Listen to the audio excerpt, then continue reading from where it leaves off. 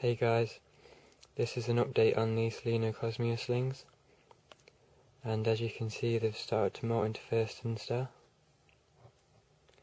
In fact, some of them are actually molting right now. Look, there's one that's almost finished.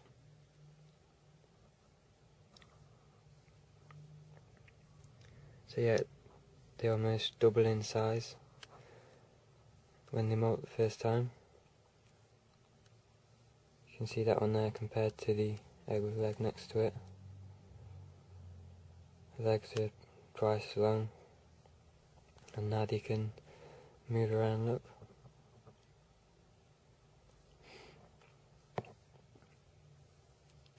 There's another one molting there, look. Just about halfway through the process. So yeah, that's about it really guys. See ya.